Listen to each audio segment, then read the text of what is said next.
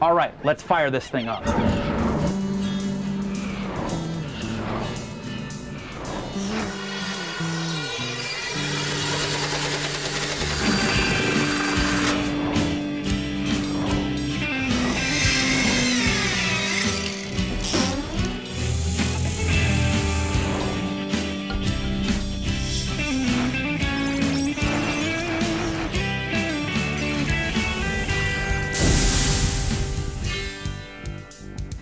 Well, this thing is pretty ugly, but it does do the trick.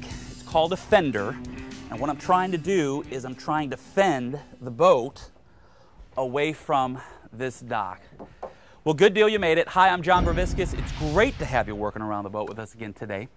Take a look at the amount of fenders that I'm having to use here in order to keep both of these structures from colliding into one another. And I want to show you this piling right here. Notice that there's nothing on the outside face of it. It's just raw, untreated, pressure-treated lumber. And there are easier ways to help protect the boat. And what we're trying to protect is this thing right here. This is called the rub rail. We're also trying to protect the paint job on this particular craft. And today on Shipshape TV, what we're going to be getting into is we're going to be showing you how to add something that's called a full-length piling bumper onto the timbers. Now, speaking of rub rail, I want to show you another one of my project boats. Come on, let's take a little walk. This is our 1984 Mako 228 project boat, and take a look at the hull to deck joint. I'm referring to this area of the craft right here. This is where the cap meets up with the hull, and notice that there isn't any type of rub rail over top of that joint. Well, that's because we removed the original one when we did the fiberglass repair on the hull. Remember that spider cracking problem that we had?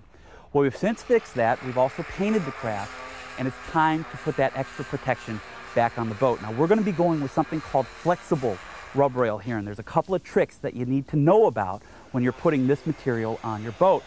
Now, we're also going to be dealing with the porpoising problem that we're having with the vessel, as well as the bow rise problem. When we're running the boat, we don't have real good visibility. We want to bring that bow down, and we're going to be putting on something called trim tabs. Now, the particular trim tabs that we're putting on are something brand new. These aren't hydraulic and they're not electric. These are spring actuated and they're self-adjusting. Pretty cool stuff. We're going to test them out firsthand for you. But before we can get into any of this stuff, shoot, you know the drill by now. You see, we need to work out a little trade-off. We've got to get all of you to spend the next 30 minutes with us right here on the water's edge. And then in exchange, with again the help of a few of my very knowledgeable friends in the marine industry, we're all going to pool together in order to do our very best to let you in on a few more ways to make your boat shipshape.